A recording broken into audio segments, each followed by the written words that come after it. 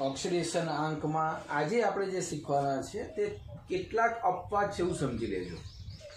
Generally જે oxidation આંકના નિયમો તમને સમજાવાય એ પ્રમાણે સાદા સંયોજનોમાં તત્વના ઓક્સિડેશન આંક ગણતરી બહુ સહેલી છે, પણ કેટલાક અટપટા સંયોજનો હશે જેમાં સ્ટ્રક્ચર કેટલાક જુદા હશે, કેટલાક સ્ટ્રક્ચર તમને તમારા માટે નવા હશે. તો આજે આપણે એની ચર્ચા કરીએ. એન્ટ્રન્સ એક્ઝામમાં વધારે પડતા પૂછાતા જે પ્રશ્નો છે એ તમને આ લેક્ચરમાંથી જાણવા મળશે. આજે પણ ઓક્સિડેશન આંક જ શીખી રહ્યા છે, પણ એક અપવાદ રૂપના સ્ટ્રક્ચરોમાં. બરોબર, જુઓ, પેરોક્સાઇડ બંધ ધરાવતા હોય એવા કેટલાક સંયોજનો જોઈએ. તો તમને કેવી રીતે ખ્યાલ આવે કે એમાં પેરોક્સાઇડ બંધ છે કે નહીં? તો લુઈસ રચના પ્રમાણે જો તમે સ્ટ્રક્ચર લખવા જશો તો લગભગ અંદાજ આવી જશે કે એમાં પેરોક્સાઇડ બંધ છે કે નહીં. અને જેટલા સિલેબસમાં અત્યાર સુધીના છે એ બધા હું સ્ટ્રક્ચર આપું છું એટલે તમને અંદાજ આવી જશે કે આટલા સંયોજનોમાં પેરોક્સાઇડ બંધ છે. બરોબર, કારણ કે બહુ જ ઇમ્પોર્ટન્ટ વસ્તુ છે. ડાયરેક્ટ સીધું ગણતરી કરવાની નથી, કારણ કે ઓક્સિડેશન આંક તમે જો સાદી રીતે અહીં ગણવા જશો તો તમે સીધી રીતે ગણશો કે 5 દુ 10. હા, આનો ઓક્સિડેશન આંક સીધી રીતે ગણવો હોય H2SO5 તો તમે શું કરશો? 5 દુ 10, 10 માંથી 2 જાય એટલે કેટલા આવશે? 8. એટલે S નો +8 આવ્યો, +8 ઓક્સિડેશન આંક, જે શક્ય જ નથી. જો શક્ય નથી.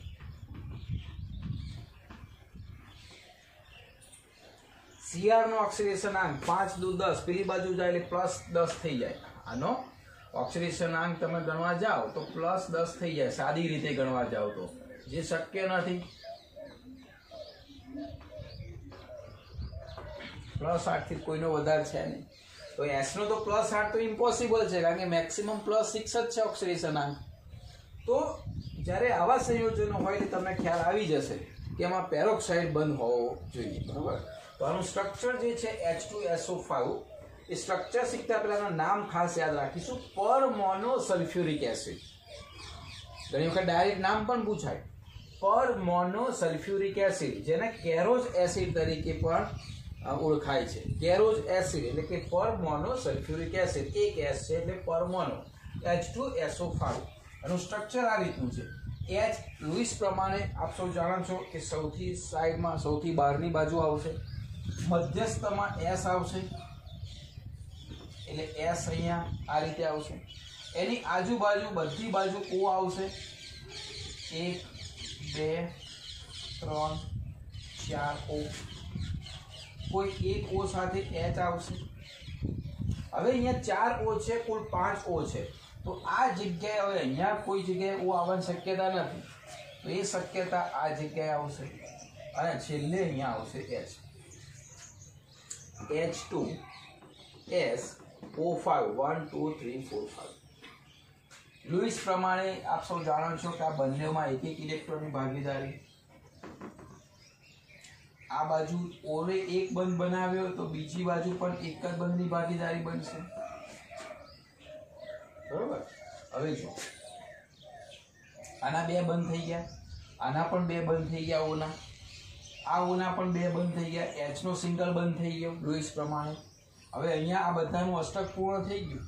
અહીંયા 2 ને 2 4, અહીંયા 2 ને 2 4, અહીંયા 2 ને 2 4. આની પાસે 6, આની પાસે 6, 2 આને ખૂટે, 2 આને ખૂટે એટલે અહીંયા S 2 ઇલેક્ટ્રોન આને આપશે, આ પણ S અહીંયા 2 ઇલેક્ટ્રોન આપશે.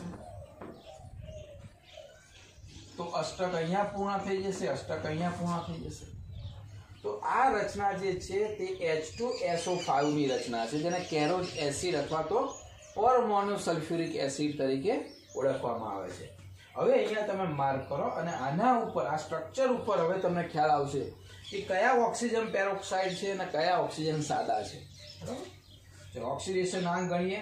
સૌથી પહેલા H2 એટલે ટ્વાઇસ H એટલે 2 કૌંસમાં H નો ઓક્સિડેશન આંક પ્લસ S નો ઓક્સિડેશન આંક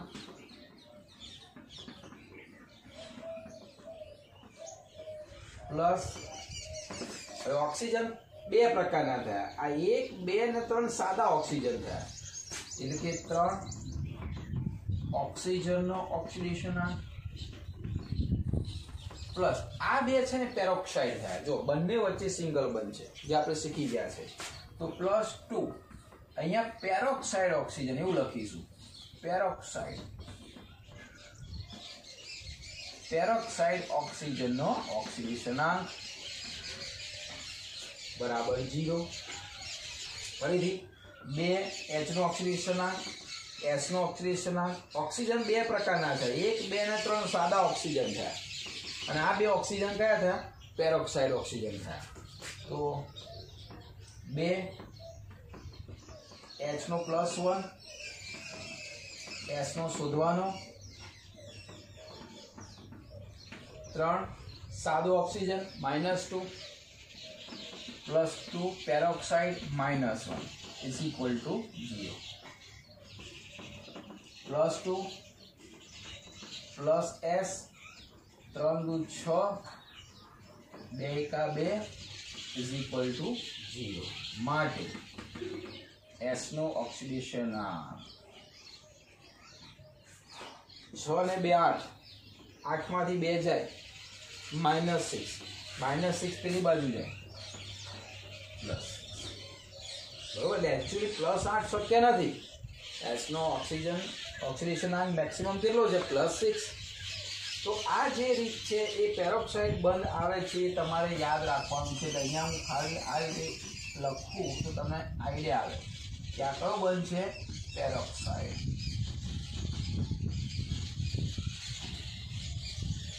તો અપવાદ તરીકે તમારે કેરોજ એસિડનું ઓક્સિડેશનાંક આ રીતે તમારે ગણવાનો છે, બરોબર. તો બીજું એક ઉદાહરણ લઈએ, ક્રોમિયમ પેન્ટોક્સાઇડ CrO5. આની પણ રચના અપવાદ તરીકે ગણી શકો. હવે Cr નો 5 to 10 જે શક્ય નથી, કોઈનો પણ ઓક્સિડેશનાંક +10 ના હોઈ શકે, રાઈટ. તો CrO5 ક્રોમિયમ પેન્ટોક્સાઇડ છે, એની રચના આવી છે. ડમરું યાદ રાખીશું આપણે, શંકરનું ડમરું આવે છે ને, ડમરા જેવી એની રચના છે. તો અહીંયા Cr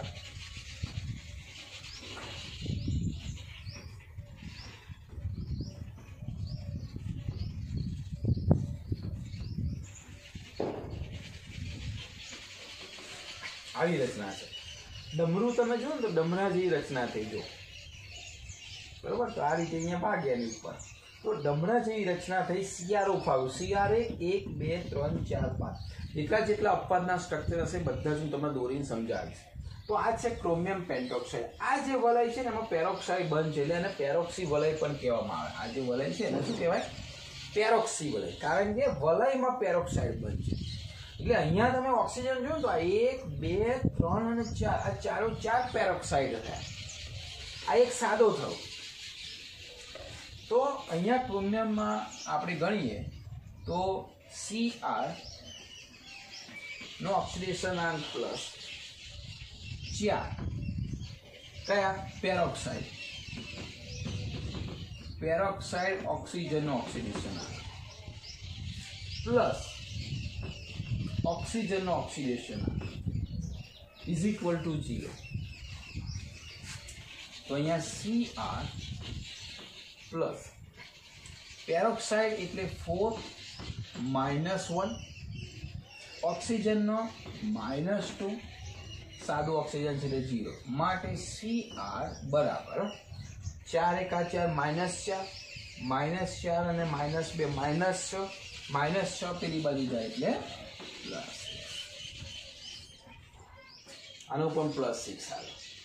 સાદી રીતે ગણો તો +10 આવે, પણ પેરોક્સાઇડ બંધ કયા છે તમને ખબર હોવી જોઈએ. બીજા ઉદાહરણ આપું છું તમને. તો આ કેરોઝ એસિડ અને ક્રોમિયમ પેન્ટોક્સાઇડ. એટલે પરીક્ષામાં ઉતાવળ નહીં કરવાની. CrO5 એટલે પૂછે કે ક્રોમિયમનો ઓક્સિડેશનાંક તો +10 પહેલો જ ઓપ્શન હશે, એટલે તમે ખુશ થઈ જશો. આ 5 × 10 તો એ રીતનું નથી આ, બરાબર. તો આ રીતે એના ઓક્સિડેશનાંક ગણી શકાય. બીજા ઉદાહરણ આપું તમને.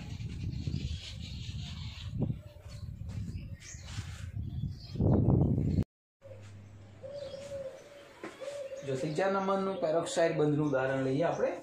H2S2O8. એનું નામ છે પર ડાયસલ્ફ્યુરિક એસિડ. ડાય એટલા માટે S કેટલા છે? અહીંયા 2 છે.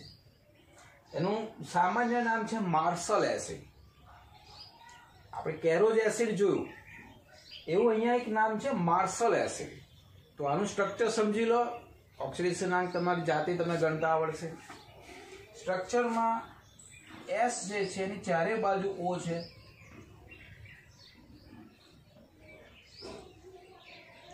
બીજી બાજુ જે S છે એની પણ ચારે બાજુ O છે.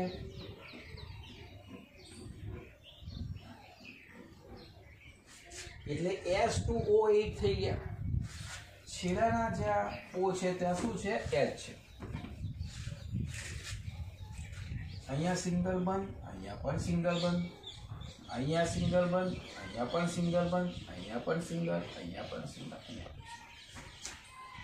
તો ઓક્સિજનના 2 થઈ ગયા. આ જગ્યાએ 2 ઇલેક્ટ્રોન અહીંયા આપશે, આ પણ 2 ઇલેક્ટ્રોન અહીંયા આપશે, આ 2 ઇલેક્ટ્રોન અહીંયા આપશે, આ 2 ઇલેક્ટ્રોન અહીંયા આપશે. આનું સ્ટ્રક્ચર H2S2O8 1 2 3 4 5 6 7 ને 8. તો અહીંયા તમે જુઓ તો આ જગ્યાએ પેરોક્સાઇડ બંધ છે. જો આ બંધ કયો છે? પેરોક્સાઇડ. હવે કરતા આવડશે ને જાતે. ચલો H2 એટલે 2H ઓક્સિડેશન. હા, અહીંયા જો S2 એટલે 2S નો ઓક્સિડેશન.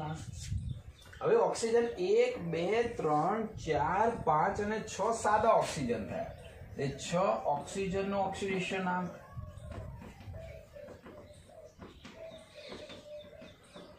અને 2 પેરોક્સાઇડ થયા એટલે +2 પેરોક્સાઇડ O નો ઓક્સિડેશન આંક બરાબર 0. આવી રીતે લખાય. ચલો 2 H નો એટલે +1, 2S શોધવાનું, 6 સાદો oxygen, peroxide oxygen, +2 +2S 12 2 G માટે 2S બરાબર 2 જતા રહે, -12 પેલી બાજુ જાય, +12 માટે S બરાબર +6. તો S નો +6 ઓક્સિડેશન આંક હોઈ શકે. તો આ જે વાત હતી H2S2O8 પર ડાયસલ્ફ્યુરિક એસિડ માર્શલ એસિડ, એ પણ પેરોક્સાઇડ બંધ ધરાવે છે. 3-4 વખત પ્રેક્ટિસ કરજો સ્ટ્રક્ચર દોરવાની અને ઓક્સિડેશન આંક ગણવાની. બરોબર.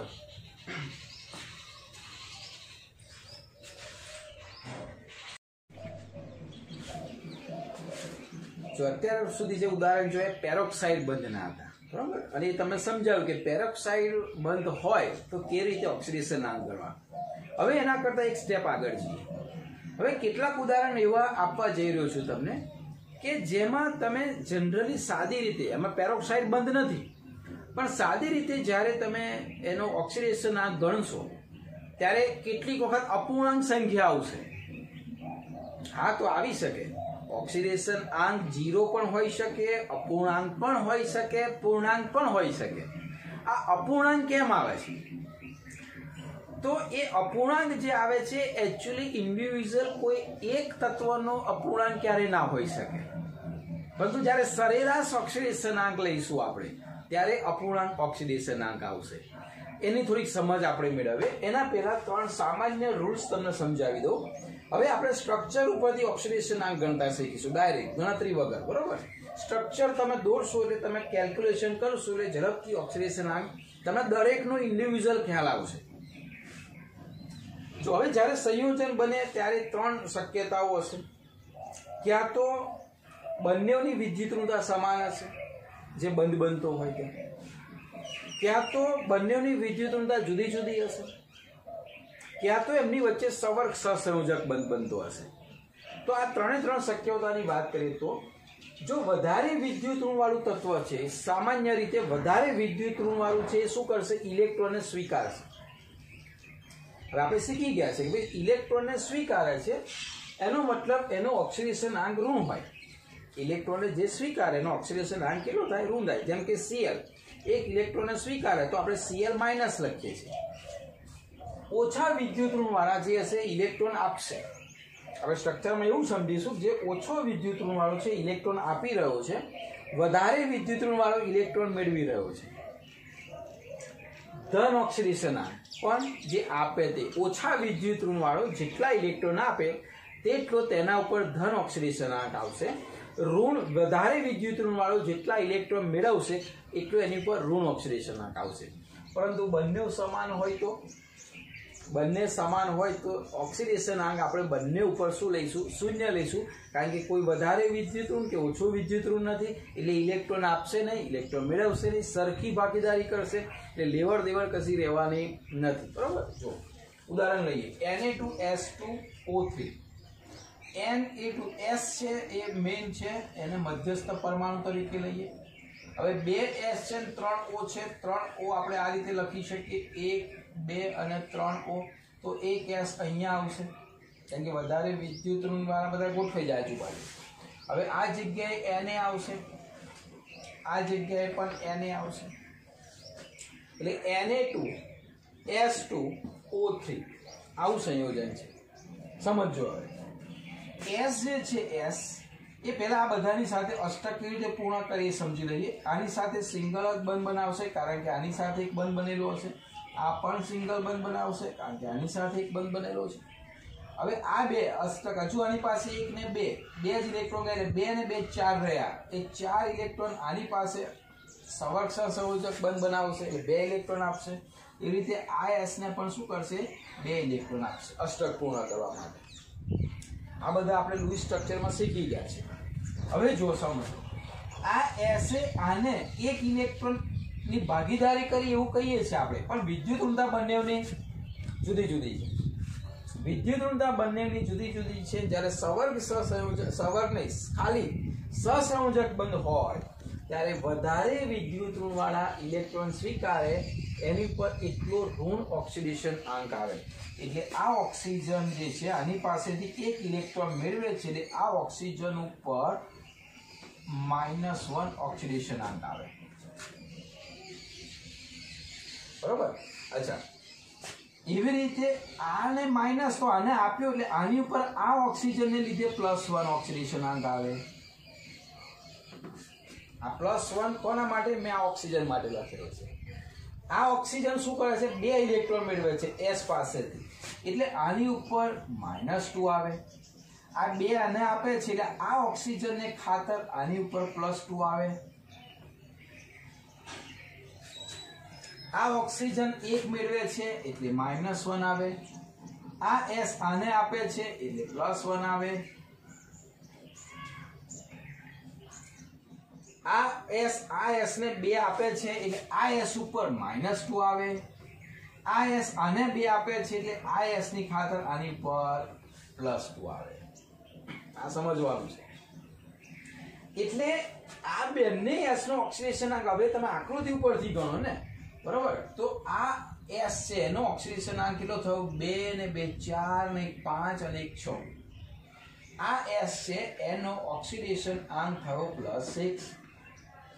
આ S નો ઓક્સિડેશન આંક થયો -2. આકૃતિ પર.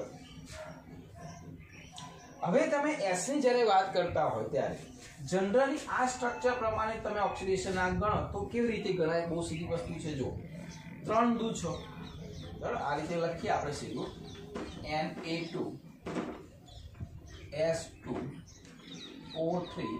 તો આનો ઓક્સિડેશન આંક ગણો તો +2S. 3 દુ 6 -6 = 0. આવું થશે. ફરીથી 2 N એટલે 2 + S2 અને 3 દુ -6. બરાબર. હવે એનો મતલબ એવો થયો 2S બરાબર 6 માંથી 4 જાય -4, બરાબર. પેલી બાજુ જાય +4 એ +4. માટે S બરાબર કેટલા આવ્યા? +2 આવે. જો તમે આ રીતે ગણો, આમાં પેરોક્સાઇડ બંધ છે એટલે પેરોક્સાઇડ બંધ નથી, એટલે તમે સીધી રીતે ગણશો સાહેબ S નું ઓક્સિડેશન આંક +2 આવે. રાઈટ છો, ખોટા નથી. પણ +2 તો નથી આ S નો ઓક્સિડેશન આંક કે નથી આ S નો ઓક્સિડેશન આંક. તો +2 આવ્યો કેવી રીતે? તો આ +2 સરેરાશ ઓક્સિડેશનાંક છે. સરેરાશ ઓક્સિડેશનાંક આવશે, જુઓ સરેરાશ ઓક્સિડેશનાંક કેવી રીતે ગણાય?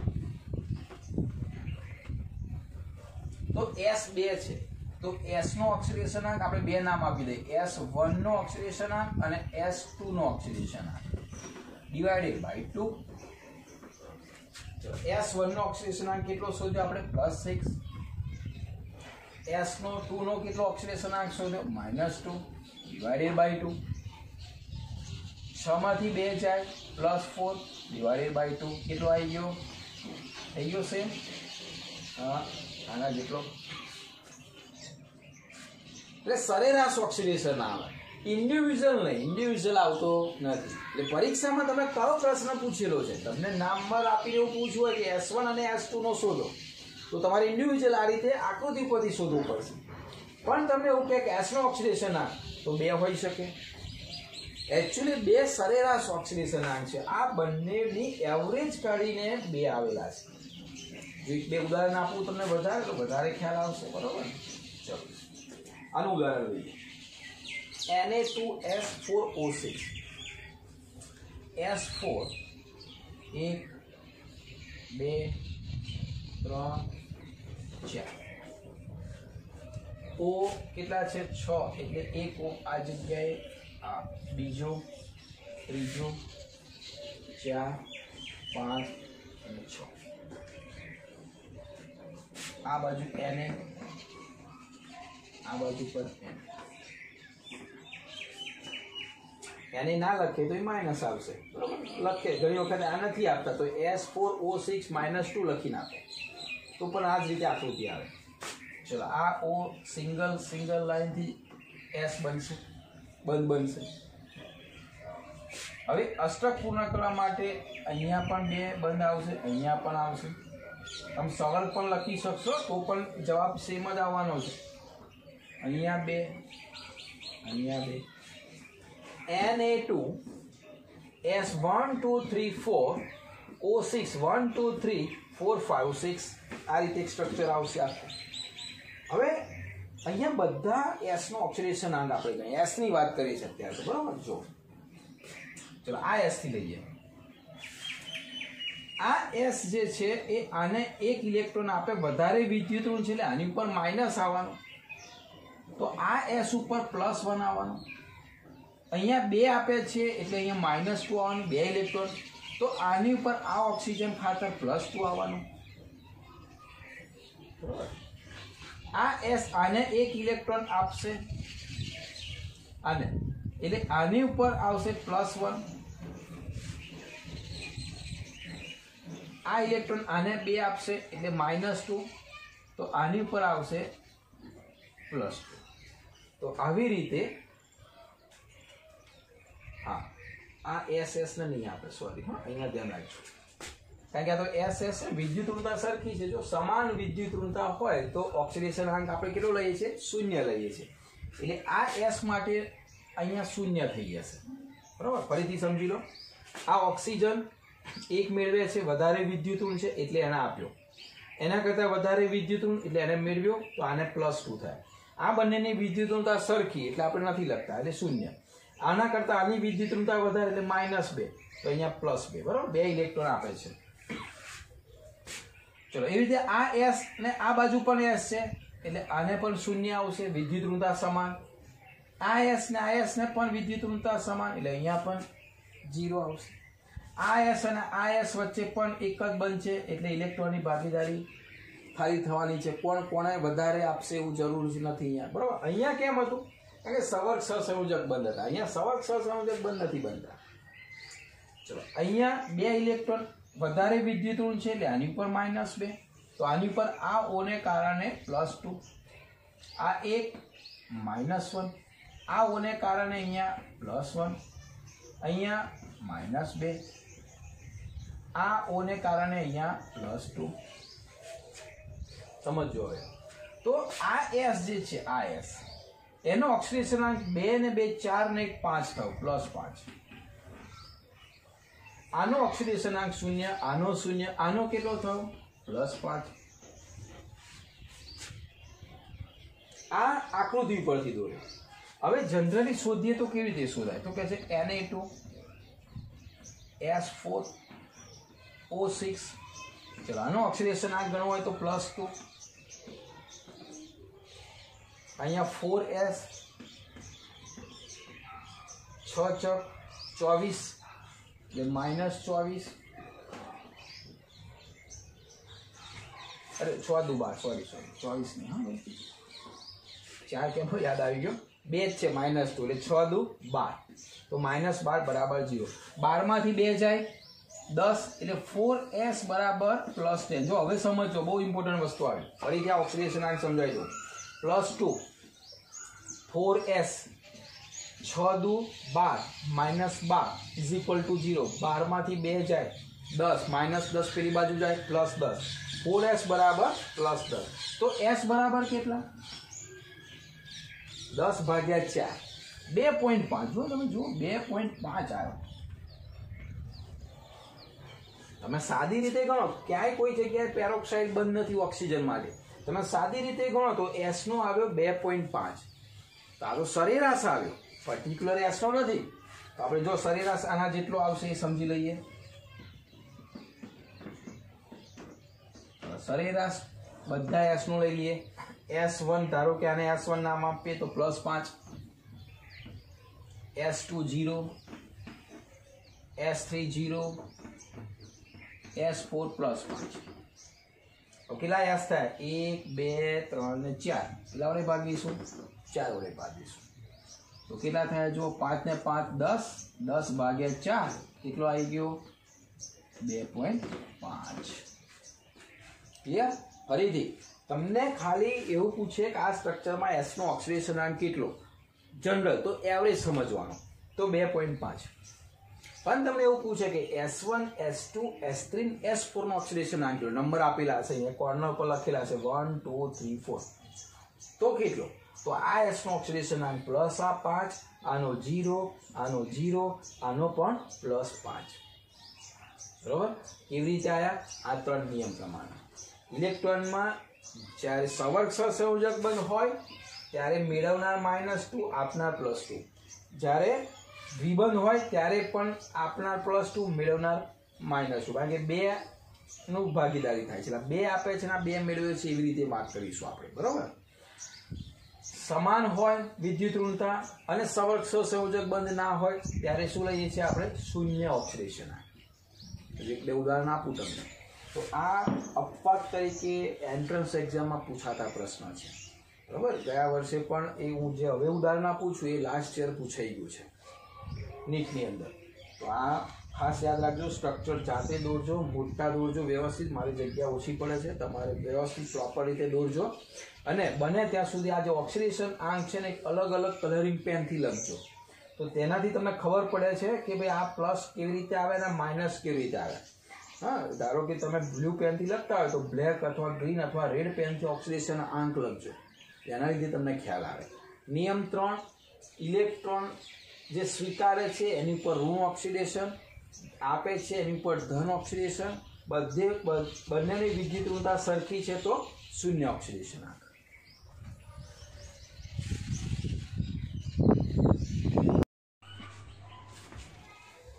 બીજા કેટલાક એવા ઉદાહરણ જોઈએ. ટ્રાઇબ્રોમો octa oxide, ટ્રાઇબ્રોમો octa oxide, ટ્રાઇબ્રોમો octa oxide, Br3O8. આ લાસ્ટ યર નીટમાં આ એક્ઝામ્પલ પૂછાઈ ગયો છે. હવે Br3O8 તમે જનરલી આનો ઓક્સિડેશન આંક ગણો તો 3Br -8 દુ 16 -16 બરાબર 0. 3Br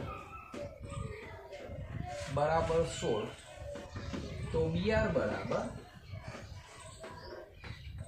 16/3 અપૂર્ણાંક સંખ્યા આવશે. એટલે બ્રોમિનનો ઓક્સિડેશન આંક આવશે 16/3. તો આપ સૌ જાણો છો કે સરેરાશ ઓક્સિડેશન આંક છે. તો સરેરાશ ઓક્સિડેશન આંક કેવી રીતે આવશે? તો બ્રોમિનના ઉપરના આપણે સાબિત કરીએ એ 3 ઓક્સિડેશન આંક લઈએ બરાબર, આકૃતિ પરથી, અને ભાગ્યા 3 કરીશું એટલે 16/3 આવશે. બરાબર, જો Br3 એટલે Br વચ્ચે આવશે, Br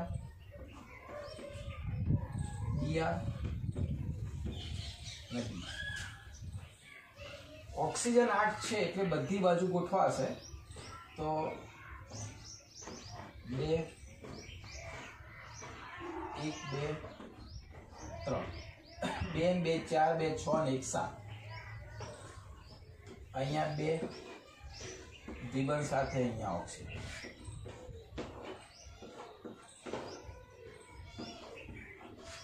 8 1 2 3 4 5 6 7 ને 8 ઓક્સિજન થઈ ગયા, 3 Br થઈ ગયા. હવે અહીંયા જે સ્ટ્રક્ચર દોરીએ છીએ, આ દોર્યું, એના ઉપરથી આની વિદ્યુત ઋણતા વધારે છે ઓક્સિજનની, Br ની વિદ્યુત ઋણતા ઓછી છે. હવે હું દરેક ઇન્ડિવિજ્યુઅલ આપણે પરમાણુ લઈએ, તો આ Br એ બે, આ બંનેમાં આની વિદ્યુત ઋણતા વધારે છે, આની ઓછી છે. 2 ઇલેક્ટ્રોનની વાત છે કે 2 ઇલેક્ટ્રોન આને આપે છે ને આ મેળવે છે, તો અહીંયા -2 આવશે ઓક્સિજન ઉપર, તો આની ઉપર +2 આવશે. આ Br ફરી આને 2 આપે છે એટલે આની ઉપર +2, આની ઉપર -2, ફરી આને આપે એટલે આની ઉપર -2, આની ઉપર +2. બરાબર, એટલે હવે આ Br ને આ Br સિંગલ બંધ છે એટલે આને નથી આપવાનો, આને નથી આપવાનો, વિદ્યુત ઋણતા સરખી એટલે આનો 0, આ Br માટે 0. બરાબર, ચલો આ Br ની વાત કરીએ. આ Br ને નહીં આપે એટલે આના માટે 0, આના માટે પણ 0, એટલે અહીંયા 0, આના માટે 0. આને આપે છે એટલે એના ઉપર આ ઓક્સિજનને લીધે +2, આને આપે છે એટલે આ ઓક્સિજનને લીધે અહીંયા +2. ચલો અહીંયા 0 આના માટે, કારણ કે આને નથી આપતો. આને આપે છે -2 એટલે આના ઉપર +2, અહીંયા પણ -2, આ જગ્યાએ +2, અહીંયા પણ -2, અહીંયા +2. ક્લિયર? તો અહીંયા B1 B2 ને B3 નામ આપીએ, તો આ 2 ને 2 4 ને 2 6 ઓક્સિડેશનાંક આનો થયો, આનો ઓક્સિડેશનાંક 2 ને 2 4 થયો, આનો ઓક્સિડેશનાંક પણ 2 2 4 ને 2 6 થયો.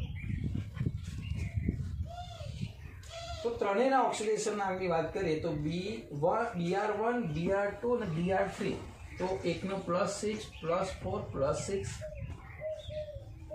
6 ને 6 12 ને 4 16 ભાગ્યા 3 આવી ગયો. સરેરાશ ઓક્સિડેશનાંક એનો આવી ગયો. એટલે આ જે જનરલી આપણે જે શીખ્યા આના ઉપરથી ડાયરેક્ટ એ સરેરાશ ઓક્સિડેશનાંક છે. કોઈ એક Br નો ઇન્ડિવિજ્યુઅલ નથી. એક Br નો પૂછાય તો આનો +6 છે, આનો +4 છે અને આનો +6 છે. બરાબર, એ તમારે ખાસ યાદ રાખવાનું છે. ચલો અહીંયા બીજું ઉદાહરણ લઈએ, C3O2. C3 છે એટલે વચ્ચે આવશે 1 2 3, O સાઈડમાં આવશે. ચલો કાર્બન વચ્ચે છે 2 4 ઇલેક્ટ્રોન છે, 2 ની ભાગીદારી અહીં કરશે, 2 ની ભાગીદારી અહીં કરશે. આની પાસે બીજા 2 છે, 2 ની ભાગીદારી અહીં કરશે, 2 ની ભાગીદારી અહીં કરશે. જનરલી ઓક્સિડેશનાંક આનો ગણવા જાવ તો કેટલો આવે જુઓ, તો 2 દૂ 4 ભાગ્યા 3, એટલે આનો ઓક્સિડેશનાંક કેટલો આવશે, 3 કાર્બન અને 2 દૂ 4 બરાબર 0, માટે કાર્બનનો કેટલો આવશે 4/3 અપૂર્ણાંક આવશે. તો ચેક કરી લઈએ. ચલો આ કાર્બન આને આપશે 2, આની વિદ્યુત ઋણતા વધારે એટલે -2, તો આને આપે છે એટલે આની પર +2. બેવ સમાન છે એટલે આને નહીં આપે એટલે આના પ્રમાણે વાત કરીએ તો 0, તો આ પણ નહીં આપે, આને 0, આની વિદ્યુત ઋણતા સમાન એટલે આની 0, પણ આને આપે છે -2, તો અહીંયા આવશે +2. ચલો સરેરાશ કેવી રીતે શોધાય? ધારો કે આને C1 નામ આપીએ, આને C2 નામ આપીએ, આને C3 આપીએ, તો સરેરાશ કેટલા છે કાર્બન C1 C2 C3? આનો કેટલો છે +2, આનો કેટલો 0, આનો કેટલો +2. કેટલા કાર્બન 1 2 3, 2 ને 2 4 ભાગ્યા 3. તો સમજ પડતી હશે હવે ધીમે ધીમે કે તમે જે ડાયરેક્ટ ગણો છો એ સરેરાશ આવે છે, નહીં કે ઇન્ડિવિજ્યુઅલ કાર્બનનો. ઇન્ડિવિજ્યુઅલ કાર્બનનો ઓક્સિડેશનાંક આવી રીતે આવે, આપે +2 મેળવે -2, બરોબર ઓક્સિડેશન. ઓકે. Cr2O7 Cr એને આવી રીતે રચના દોરીએ તો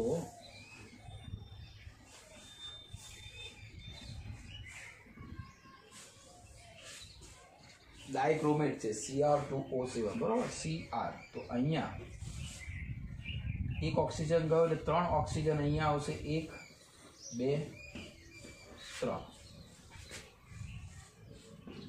1 2 3 આવી રીતેની સ્ટ્રક્ચર છે બરાબર. ચલો બધા ઓક્સિજનની વાત કરીએ તો અહીંયા આ Cr 1 આપશે એટલે અહીંયા -1 તો આની ઉપર આવશે +1. આ Cr આને આપશે 2 એટલે આની પર આવશે આના +2. આને આપશે એટલે -1 તો આના માટે આવશે +1. આને આપશે -2 તો આના માટે આવશે +2. એટલે કેટલો થયો 2 2 4 5 અને 6 ઓક્સિડેશન આ Cr નો થયો. સેમ વસ્તુ આને આપશે એટલે -1 તો આની પર આવશે +1. આને આપશે એટલે +2 આની પર આવશે -2. આને આપશે -1 એટલે આની પર +1. આને આપશે -2 એટલે આની પર +2. તો એ Cr નો પણ કેટલો થયો 2 ને 2 4 5 અને 6. આનો પણ 6 આનો પણ 6 એટલે 6 ને 6 12 ભાગ્યા 2 એટલે +6. તો 7 દૂ 14 માંથી 2 જાય 12 ભાગ્યા 2 એટલે 6. તો આ રીતે Cr2O7 નો ઓક્સિડેશન આંક કેટલો આવે છે +6. આ કેટલાક અપવાદ જેવા ઉદાહરણો હતા બરાબર. બીજા પણ કેટલાક જોઈએ આપણે. તો અપૂર્ણાંક આવે ત્યારે એવું સમજવાનું કે એનો સરેરાશ ઓક્સિડેશન આંક છે. જ્યારે તત્વની સંખ્યા 1 કરતાં વધારે હોય ત્યારે સંભવિત છે કે અપૂર્ણાંક સંખ્યા આવી શકે.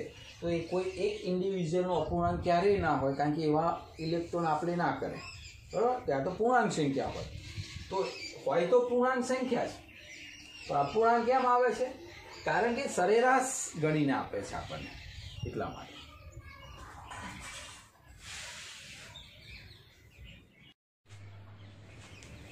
જો એ આનો તમે ઓક્સિડેશન આંક ગણવા જાઓ તો 3Fe 4 દુ 8 = 0 માટે Fe = 8/3 અપૂર્ણાંક આવશે. ચલો આનો પણ ગણવા જાઓ Pb3O4 તો 3Pb 4 દુ 8 = 0 માટે Pb = 8/3. તો હવે આ જે આવ્યો Fe નો 8/3 તો અપૂર્ણાંક છે એનો મતલબ સરેરાશ છે. એકચ્યુઅલી Fe3O4 જે છે ને Fe3O4 એ બે સંયોજનો બનાવ્યું છે. એક FeO અને બીજું Fe2O3. આ રીતે એ 3 ને 1 4 અને 2 ને 1 3. અહીંયા ઓક્સિડેશન આંક ગણો તો આનો આવશે +2, આનો આવશે -2. સિમ્પલ છે. આનો તમે ગણવા જશો તો ટ્વાઇસ Fe 3 દુ 6. આમ તો ડાયરેક્ટ ગણશો તોય આવડશે બરાબર. ડાયરેક્ટ જ ગણ નાખો તો આવડશે. આ 3 અહીંયા આવે, 2 અહીંયા આવે, તો આનો કેટલો થયો +3 અને આનો કેટલો થયો -3. હવે કુલ 3 Fe થયા. તો આ 8/3 કેવી રીતે આવ્યા? તો કહે છે ભાઈ સરેરાશ જે છે એનો એકનો +2, અહીંયા એકનો +3, બીજાનો પણ +3.